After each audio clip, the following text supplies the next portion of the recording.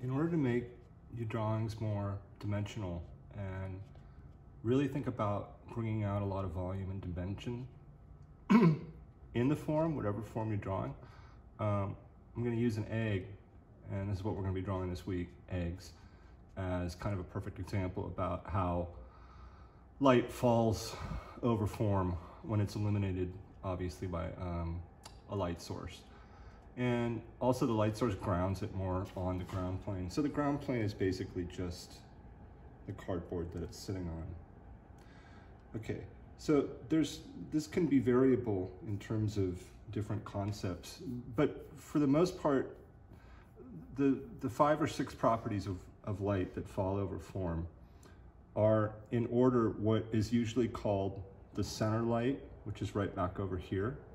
And it might not be really apparent in the video, but right up in there would be the highlight. So there's the highlight and the center light. And then that turns into what's called the halftone, which is starting to happen like right around the outside edge of the center light, which is coming out here. And the halftone usually turns into what's called the oculator, but that's kind of like too kind of didactic of a term. So we're just going to refer to this as like the core of the shadow on the form itself. Okay, so we've got the center light, the highlight, the halftone turning into the core of the shadow. And then if you look right underneath, there's reflected light coming off the surface right underneath there, the reflected light. And then we've got the cast shadow, and then we've got the core of the cast shadow, which is the darkest part in the whole entire drawing. So when we're using charcoal to define this and bring all this information back to the page, we're only going to be using our Vine charcoal, and we're only going to be using the black pastel and maybe our charcoal pencil right underneath in that core part where it's the darkest in the cast shadow itself. And one thing I want to really just emphasize is if you notice, we're going to be able to create the outside contour edge of the egg itself by, you can see how there's a transition, how it's darker back here, and then it gets a little bit lighter as it moves forward into the foreground. But we're going to use our Vine charcoal to define that back edge. It's really, really, really important. We're not going to outline it. We're going to define it with that background value, that tone that's changing in the back, that's darker. That's going to define that contour edge of the egg. And then also our shadow is going to start defining it as it turns around this way. And then we're going to isolate the reflected light because the cast shadow and the core part of the cast shadow is going to define the underside of the egg that way. So we're going to do everything we possibly can to not outline the egg at all, because the minute that we outline it, it's going to become completely flat. So we're going to try to build up the dimension of it by the outside value around the backside here, which is darker, and then the shadow moving this way, then isolating the reflected light and creating the bottom edge, the contour of where it's sitting on the ground plane by defining it with the actual cast shadow. For class today, you're going to use a half sheet of drawing paper. Half sheet of drawing paper, which is going to be approximately 12 by 18. It's just half of your regular drawing paper. And then you're going to tape off you're going to do 2 drawings on this half sheet of drawing paper. So the pictorial space for each one of these is approximately 5 by 8 inches. It does not have to be exact at all, but I do want you to tape them off because I do want you to have a border. So obviously if you're using a 1-inch tape, you're going to have a 1-inch border. So again, the 2 pictorial spaces for the 2 drawings you're doing are 5 by 8 inches approximately. And you're going to have room on the side to kind of start breaking down your Vine charcoal and experimenting with your erasers and stuff like that. So I want you to be able to draw on the outside before you start drawing on the main parts of the drawing. For this drawing, we are going to be using the softest Vine charcoal that you have, your Vine charcoal, your soft sticks, or your willow charcoal. You're going to be using a little tiny bit of your black pastel. You're going to be using your black charcoal pencil, but not until the absolutely very end. Don't even don't think about using the charcoal pencil until the very, very, very end. And your kneaded eraser, and then your white Staedtler eraser, and then your click eraser, and then your blending stumps, or some tissue paper, or your chamois. So those are all the tools that you're gonna use for this drawing. You're not gonna be using any white charcoal pencils. Any white that's gonna be in the drawing is gonna be the white of your paper. So it's really, really, really, really, really important when you're using your Vine charcoal that you, again, you don't draw with it like this, like you're using it like a pencil. You want it on the side here, around the drawing. You want it on its side. Start softening it up on its side. You want to use the side of it. You don't want to, and don't try to fill in things really fast. When you lay down your Vine charcoal, do it in a very, and you don't have to use a lot of pressure either. It's not really important to use a lot of pressure. You want to do it in a really soft, gentle, circular motion like this. And you don't want to, just try not to be like really, really hurried about it and trying to get it over with and really fast and all that kind of stuff. That it'll end up giving you a more kind of fluidity, and the transitions will be smoother, okay? So avoid going like this, or going like that, or this, and just, you know, use it on its side, and then just in a circular motion, take your time, and just fill out the space and whatever tone you're gonna lay down. Just do it extremely slowly, and then when you're blending it, you can either blend it with your fingers, or you can blend it with a tissue, or you can blend it with your stomp. But again, with all of those things, try to keep it uniform. Try not to use different amounts of pressure, or different different degrees of pressure, or anything like that. Just try to keep everything very uniform. You're gonna wanna build everything up very, very, very, very gradually. So with my Vine charcoal, what I'm gonna do is I'm gonna wanna have the egg be the main subject of the drawing. And as you can see, I am barely applying any pressure at all. Barely any. It's almost like you're gonna wanna have like a ghost when you're laying out the shape of the egg, okay? Now, when you're trying to do this, if you think that the shape is not right, or the contour you didn't get quite correct, and you want it at least this big, you want enough space around the egg, because we want to be able to develop, I want to be able to show you how to develop, like I was saying before, the darker part to create the outside contour. So don't make it too small, and then don't make it too big, because you're also going to want to have your cast shadow in the drawing, okay? And make sure that you get the, remember the direction the cast shadow is going to come off the contour of the side. It's going to fall right underneath it, like so. And it's going to come back around like this. Okay, so it's basically elliptical coming off the egg. Okay, so again, when I lay down with my Vine charcoal, I'm barely using any pressure at all. Barely any at all. So I want the shape of my egg. I want the cast shadow. I'm not even going to touch. It might not be able to see as easy in the video when I pull back a little bit, but there's basically that's going to be the highlight right here. And this is going to be the lightest part of the whole egg. Okay, I also want to isolate my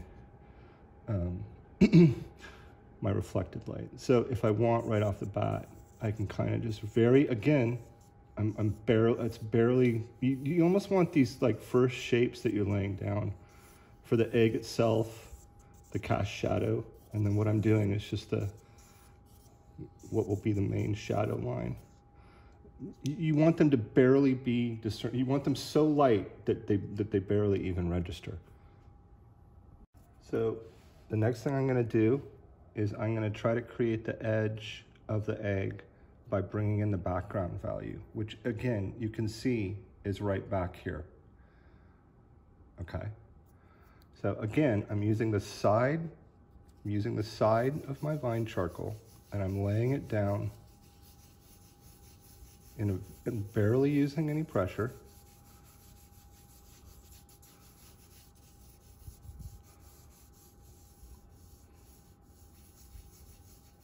Now, if I need to add more to this later, I will.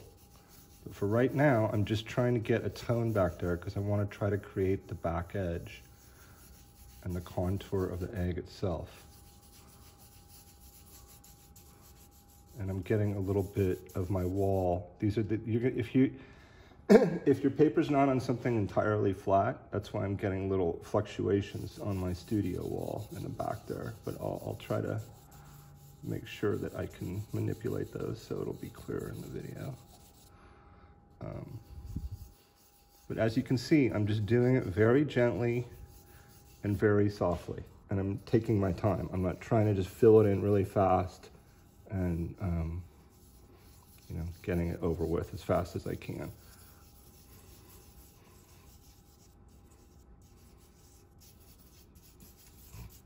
Okay, so what I'm going to do is just for the purposes of the video, I'm just going to try to blend around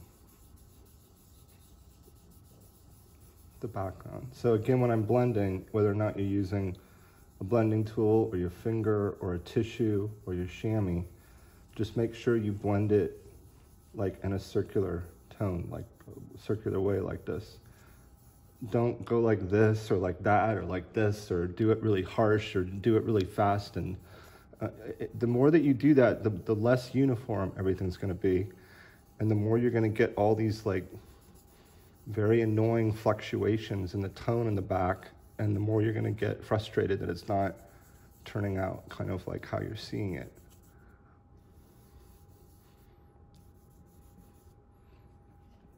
Okay, so I'm just going to bring a little bit more down here like this.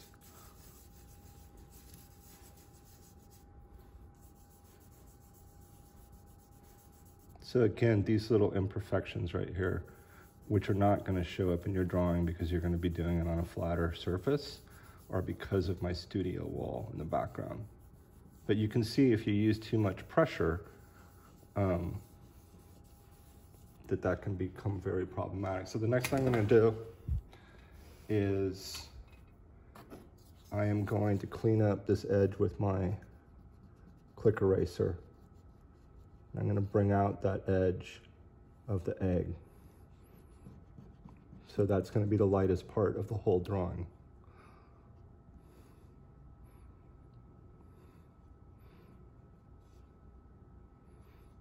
So again, what's going to happen is that I'm not going to end up touching this at all because I don't need to. So if for some reason when you laid this down and initially when you did it, if it was too dark, then it's going to be, you're going to have a problem because then it's going to look like a really severe like line going around. That's why you're trying to create it with the actual fine charcoal. So and then for the purposes, I'm just going to lay down a tone that's going to be a lot lighter that falls into the foreground in front of the egg.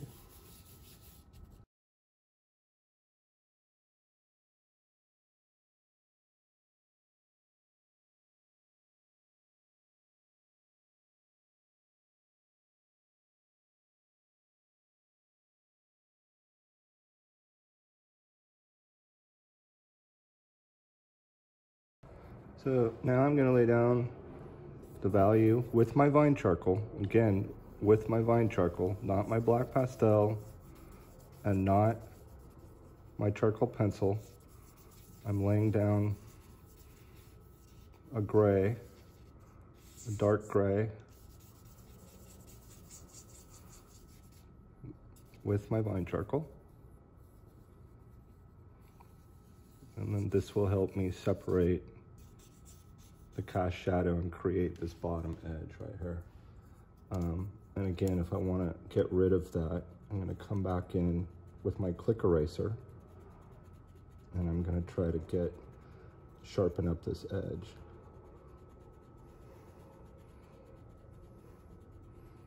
You can also use your Staedtler eraser to do this.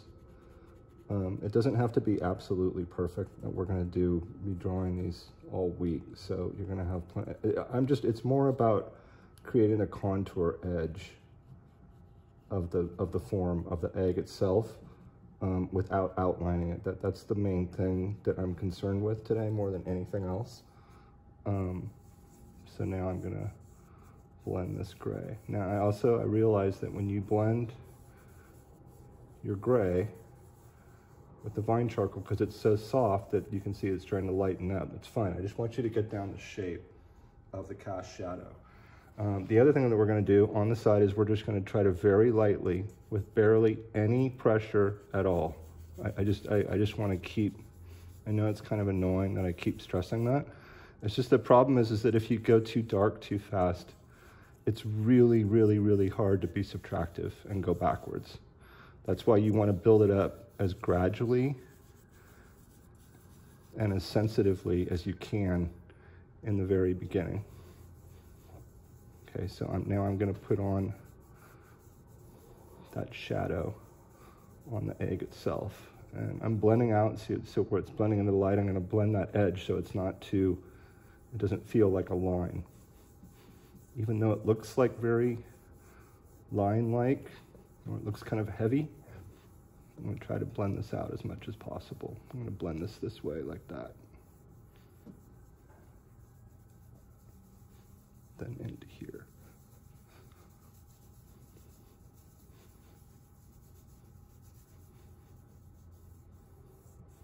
Okay, I've also isolated the reflected light that's coming off the underside part of the edge and coming up there.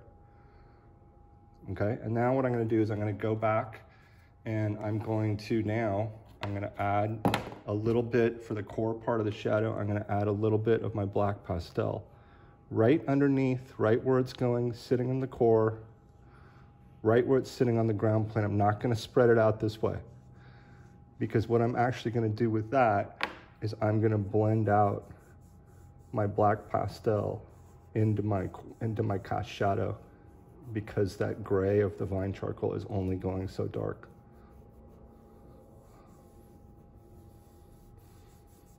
So now I'm blending out the little bit of the pastel I had. I'm blending a little bit more out into the cast shadow. If I feel like it needs to be amplified a little bit more, I'm going to lay down a little bit of my black pastel. And then I'm going to blend it back in to the cast shadow, so I can amplify the entire value of it. Okay.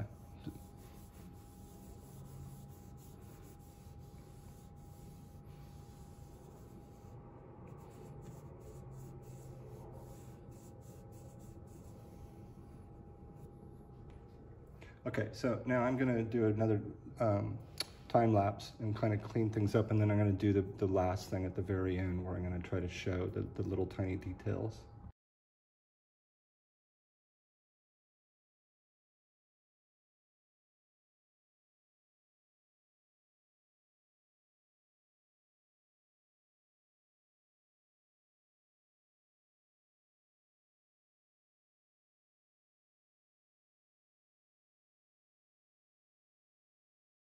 So at the very, very, very end, if you want to use your charcoal pencil, you're only going to do this at the very, very end to tighten up right underneath where the core part of the shadow is, and just try to very slightly blend it right back in to your cast shadow. You can tighten up that edge right there. And you can also, without outlining, if you have areas like this, you can come up right to the edge. I'm barely using any pressure at all. Barely any pressure. I'm going to try to bring out this edge a little bit more. And I'm just going to have the value, I'm not drawing a line, I'm just having the value, the dark value, come right back up to the edge of the egg, and I'm going to blend it back into my cast shadow.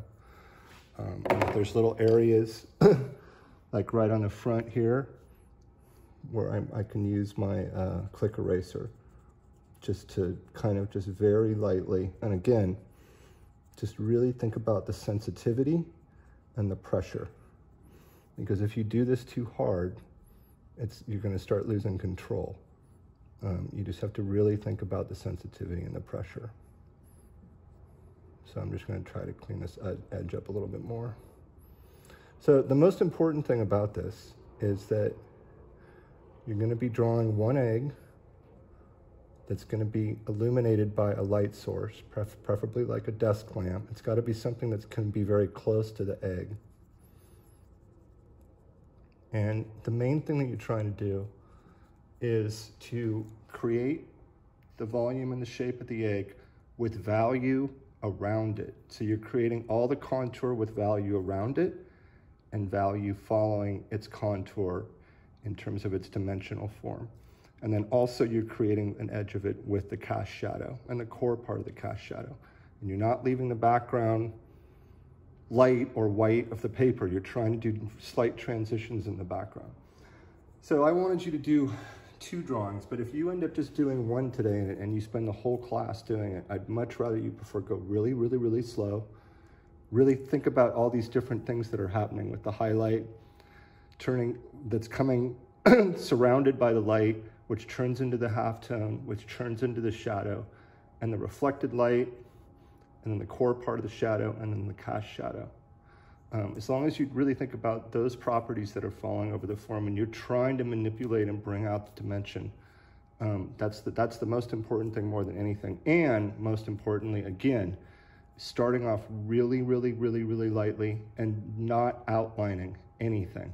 The only thing you're going to be outlining with are your click erasers in terms of being subtractive to clean up edges. And then that little part at the very, very end where you're going to want to maybe use your charcoal pencil, and you can see there's no outline here. It looks like it might be a little bit here, but this is the core darkest part of the shadow, so it doesn't really end up looking like a line. Don't outline in some area like this. This is just a darker value back here, but if you start outlining this edge, it's going to flatten the whole upper part of that part of the egg. So remember, the final thing is you're going to take your drawing outside. You're going to spray it with your fixative.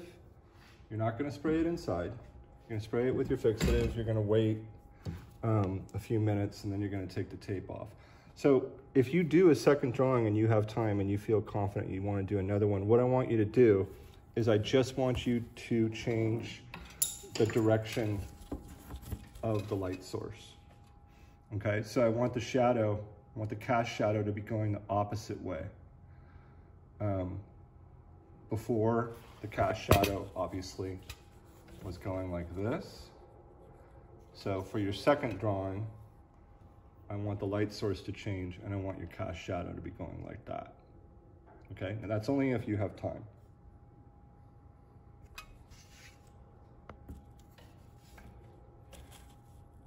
And then we are going to take off the tape, like so. Okay, and again, try to just wait like 5 minutes, which I did not do, to take off the tape. And this will also enable you to see what happens where you can see the edge, and you can see it opens up the pictorial space in the background. So it creates depth surrounding the egg. It gives it more volume and dimension for the whole drawing.